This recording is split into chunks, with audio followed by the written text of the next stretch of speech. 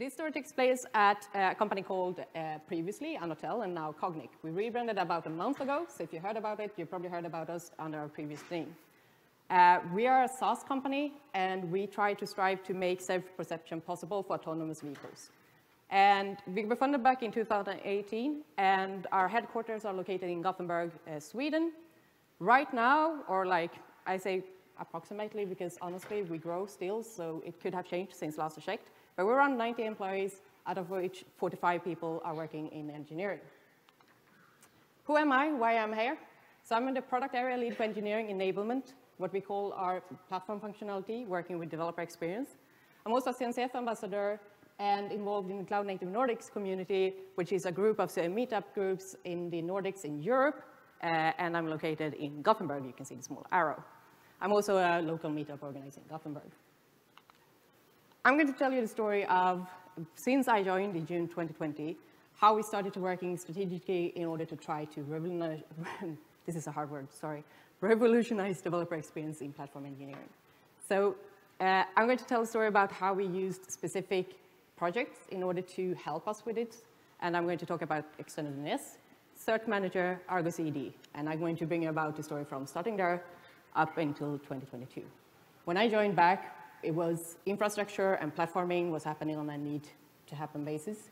A lot of our infrastructure was spun up from one of us co-founders, and it was done to the point of, oh, it works, great, let's move on to more important things. So when I joined, there was no one really working with these things. There was this guy that used to fix things when it broke. You probably recognize the story. And the first thing I did was to just try to, upgrade Kubernetes, apply security patches and these things. But most of all, I just tried to assess, look at what we had, look at what the needs were, and try to figure out where to start. So developer experience, it's usually called DX as well. You probably heard a lot about it this week.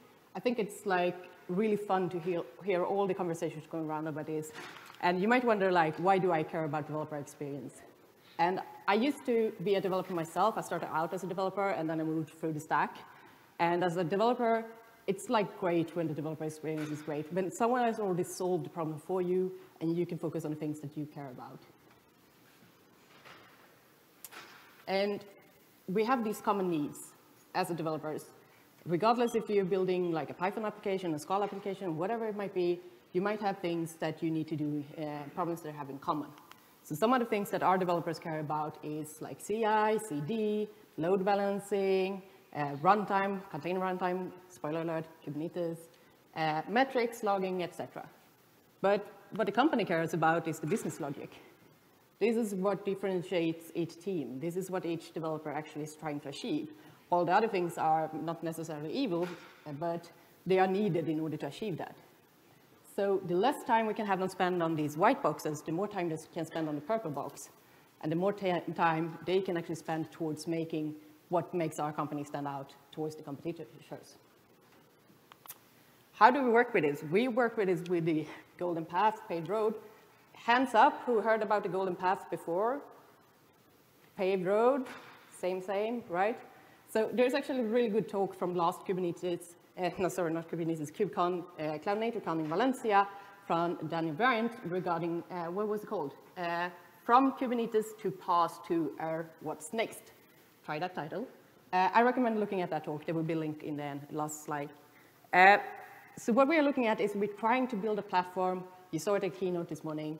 We try to build a platform that's trying to solve all these common needs, building on all the best practices for our developers so they have an easy way of actually achieving all the things they need without to have to understand all the underlying technologies, because let's face it, there's a lot.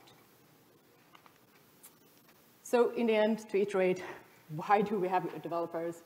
We have them because we want to create business value. And the more time they can spend on that, the bigger chance we have to actually succeed as a company. And that's what we care about. So I told you that I was going to tell how we were 3.5 platform engineers and we revolutionized developer experience. How does being a small team impact this? Because paved road, you heard other companies talk about it, you heard see a lot about it in written, in text, and everything. But some of these companies, honestly, they are really big, and they have like hundreds of teams working towards platform engineering. We are 3.5 people. Like, How does that differentiate? So some uncomfortable insights that we have come to is that, one, you can't do all the things. It's like you hear about all the cool things, you can't do everything. You have to be conscious of where you spend your time. That's why when we started out, we did not try to fix everything right away. We tried to figure out what is causing the most pain. Where can we make the biggest impact? And sometimes it's actually valuable to not do something.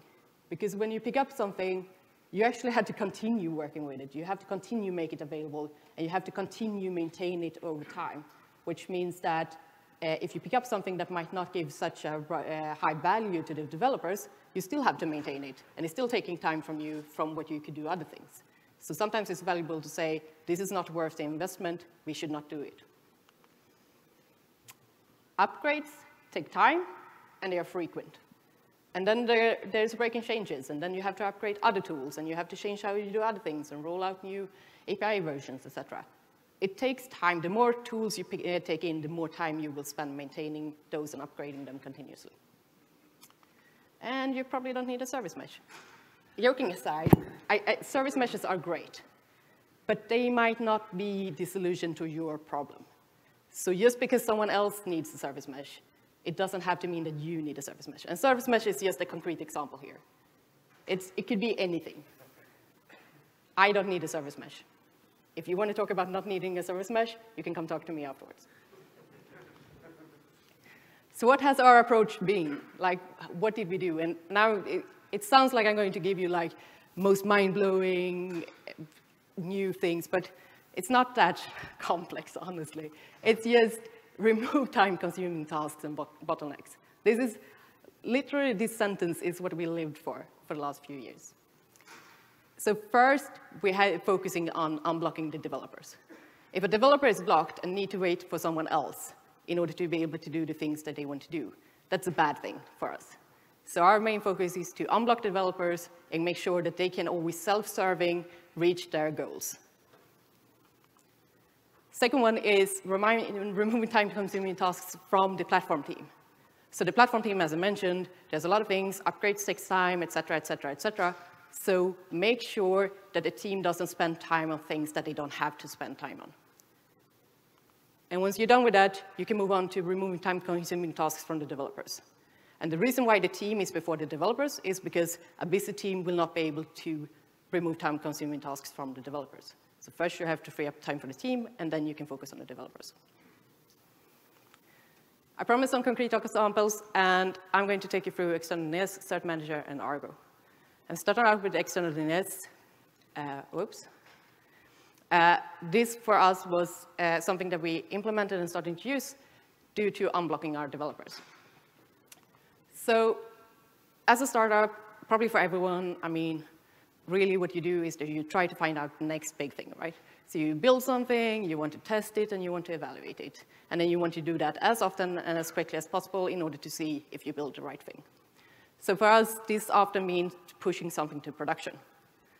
And pushing to production often meant that you wanted to expose that somehow, usually with some kind of DNS.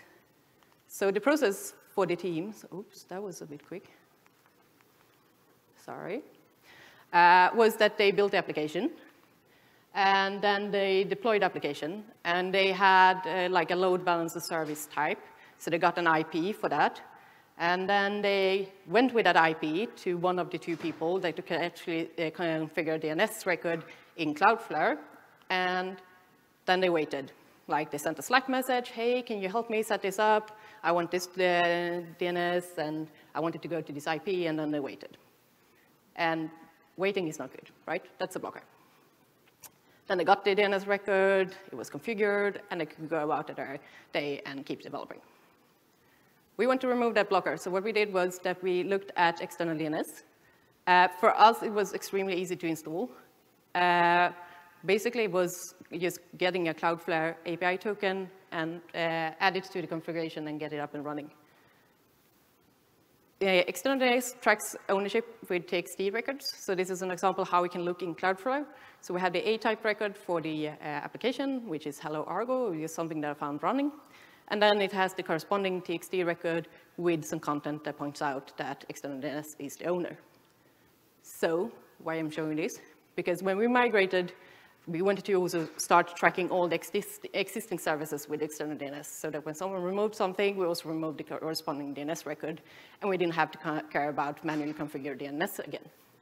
So what we did was that we added manually annotation to each service that told which DNS record it should have. And then we faked the TXT records in Cloudflare and pretended to be Argo adding them. And then, Argo, external DNS. And then we deployed the external DNS to the cluster, and honestly, it worked. And if I'm not wrong, I think this took like us a week to do. And that included like figuring out what was running, what was configured, some custom shell scripts. No one been there before, right? And in the end, it was a great success. So the process in the end looked right. Instead of getting the IP, asking for DNS, and have the blocker, you just built your app, you deployed the annotation, and you got the DNS record, and you kept developing. The return on investment on this one was really good. So in the end, this turned into a total self-serve. With very little education, the team members and developers could easily set up their own DNS record. It was super easy to use, and they were no longer blocked. So if we look at these kind of matrix, you've probably seen it before. We have effect, that is the outcome, what was the result, and the investment on the top. And if you have a low effect and a low investment, then you have a medium return on investment kind of style. In this case, we had a low investment, as I said, about a week. And actually, it's been running with very little, configuration over time, with high appreciation from the developers. So the effect has been really high, and return on investment, therefore, very high. So next up is Search Manager, and this was one of those removing time-consuming tasks from the team that we were looking at. So the process before was not great. It has some kind of situations that were very contextual based on where we were. So for some reason, we decided that we were going to terminate the SSL records inside the container itself, meaning that certificates were loaded as a secret into the deployment via volume mount. So whenever we were renewing our certificates, which happened every 90 days, we had to renew them, which meant that basically we were doing it every 60 days because we didn't want to do it the last minute. We had to first use a custom shell script in order to create a new certificate, like something magical worked on the terminal, you get a new certificate, great. Then manually added the secret in Kubernetes to contain the new certificate, all great, except the deployments don't pick up a changed secret unless they are redeployed. So then we also had to do a rolling restart of all the deployments. I mean, it's a pain. It was not great. It was not fun, and also it was like this, you had to have this calendar event every other month, like remember renew the certificates, and it was like always up for discussion. It took a lot of cognitive load for the team. So we were looking at Search Manager. Once again, I would say it's like very easy to get up and start running. So once again, Let's Encrypt and Cloudflare, we had to get like, connect those to Search Manager. And then we pulled the resources from the official release, and you get a lot of cluster roles, etc., and a lot of custom resource definitions from that. And then we configure our own cluster issuer. A cluster issuer is a configuration that says like for what connect to Let's Encrypt and connect to Cloudflare, and how do you want to configure your DNS zones. It also plays very nice with ingresses. So sometime around here, we also started using ingresses instead of load balancers in our services. That's another story. But it plays very nice because we no longer had to do the rolling restarts of the of all applications. So in the end, this is what the process looked like for certificate renewal. And this is all I have on this slide because we do nothing. It's great. Takes zero effort. So in the end, we removed the manual process, and we have like less cognitive load, and there's no rolling restart of all the things. Great, right? Where do I put this? So it was a fairly low investment. Honestly, not a huge effect. It was not something that took a lot of time from us, but it was annoying and was really nice to get rid of. So I would say like a medium return on investment. Next up is remove time-consuming tasks from the developers. And we looked at Argo CD for that, and it's about deploying new versions of applications and also deploying new applications, right? So the deployment process before, this is once again where we started out. We had like the build pipeline, we're posting tags, image tags that were built to Slack. And then the developer picked up the tag from Slack, and they went to the terminal, and they ran a magic script. I'm saying magic because it was magic to them. And that did do kubectl set image in the cluster, live setting the image, which triggers a rolling restart. And then it ran kubectl rollout status to see what was going on. And then it posted to Slack that this deployment has now been updated with the new image tag. So this was good. It worked well for very long. But when we started growing, introducing new developers, doing more, maybe not exactly similar looking deployments, etc., we started to get to a point where it wasn't really that great anymore. So one of the problems was that it was a black box for the developers. They didn't know what happened in the script. They got some output, and sometimes it said something went wrong, and didn't know what. They went to like the live version of the application and could see that the change that had not been applied, and they didn't know why. And they came to us and they asked, like, what's going on? Something happened when I deployed. It's broken. And when that happened, it was like really hard for them to debug, and they had also kind of limited knowledge about the underlying Kubernetes resources. They weren't really sure that they were actually live editing the image in Kubernetes. And this one was the one that kept me awake at night. We had no version control of what was running in Kubernetes. If someone accidentally deleted a deployment, there was no good way of actually getting it back. And like, it could also be scary for people to change. If you were like trying to change what the amount of resources your application were using, whatever, it was kind of hard to know because there were some YAML files in Git, but they were not matching what was actually running in the cluster. So if you wanted to change that and then apply it and maybe overwrite something that was live edited, etc. So there was a lot of uncertainty in managing your Kubernetes resources. Right, I have these also. So also it was hard to know what was deployed and why. Because this Slack channel, it was, I mean, there were so many new messages every day. I don't know how anyone used that.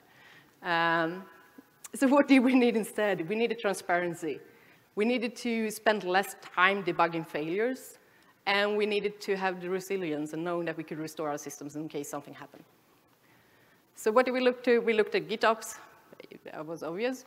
And if you look at the definition of GitOps, there's actually a really good web page that I forgot to link up right now. I hope it's coming, otherwise it's in the last slide. GitOps should be declarative. You should have a system managed by GitHub must have its desired state expressed declaratively. It should be versioned and immutable. It should be pulled automatically, and it should be continuously reconciled. So, oh, that's the web page. Great. OpenGitOps.dev. Check it out. It was, I think it was launched at last KubeCon.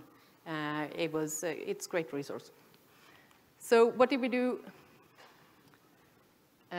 We looked at Argo, of course. And so, I mean, everyone loves a good YAML file. At least they're declarative, right? You can, I mean, also the same goes for customize and Helm charts, etc. It's declarative. You can use that. And then putting everything in GitHub allows us to have it versioned and immutable. And I mean, if you put a master branch protection, no one can overwrite it, etc. Argo CD pulls automatically from GitHub, and then it continuously reconciles it. And there's a link to Argo project. So what we did was, at first, when migrating, because we had this, as I mentioned, like something was pushed to Git, it was not really what was running in cluster, what was going on, etc. What we did was we started out by trying to figure out what was actually running. like what was in the cluster. And then we started to just export that back to YAML files continuously and trying to figure out when do we get to a state that this is stable enough. So we added that to GitHub repo, and then we started setting up Argo CD with sync disabled. Argo CD with sync disabled means that you will see what is mismatching, but it will not try to apply something to the cluster, which is great if you want to start out and not overwrite something. I have like double clicking, sorry.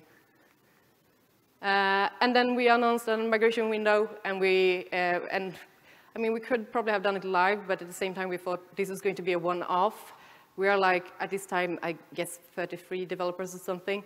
They can live with that 2-hour window where we say, please don't deploy because it will mess things up. And then we turned it on, and it was a success. Or, I will get back to it. So what did the process look afterwards? So get the latest tag and push it to Git. And that's it. And then it worked. I mean, it just works, right? In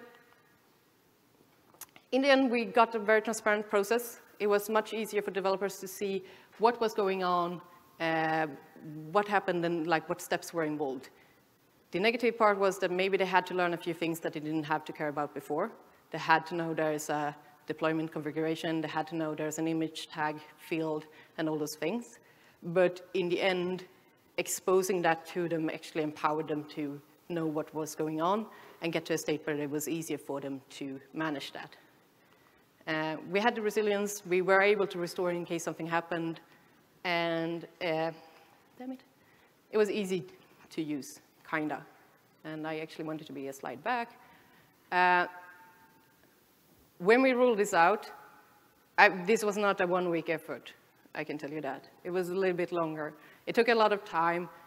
We were trying a lot because we wanted to make sure that we were not accidentally deleting production, as you want to when you do these type of changes. So it was kind of a high input, like investment. We spent a lot of effort trying to get it right. But in the end, it was also like a really high output, which is the reason for this slide, because I think at the time, it was medium return on investment. But with time, it only grows because we don't spend that much time investing in maintaining and keeping it live, but it still continues to deliver really high value. So let's talk about the star and easy to use, because while the technical solution was probably a really good one, and I think it worked really good, we did not consider the cultural parts of it when rolling it out. To some extent, our developers were not that happy when we said, stop using your magic script and start using this process instead, and you have to learn a lot of things, by the way. They were not that happy. So with the rollout, we should have spent a lot more time and effort on creating buy-in with the developers in order to get them more aware of what they would gain and why we were doing these things. Because I think from their perspective, it was like, platform team says we should do this. And now we have to learn a lot of things. While we should have told them, like, you will get all these things, and these are the reasons why we're looking into this. We think it will be valuable for you, and we missed that. So always when you do these type of changes, it's important to consider the people that you affect with those changes. In the end, it went well. And this is a note from one of our developers, and he said that, kudos to Plateng and the work on making my life easier as a developer. Argo CD, together with automatic DNS and all that good stuff, really helped me today. And this is what we work for. This is what we are striving for. This is what we want to achieve. So I think that in the end, this is a success.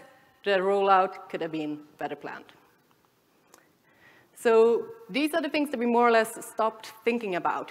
DNS records, certificates, and deployments.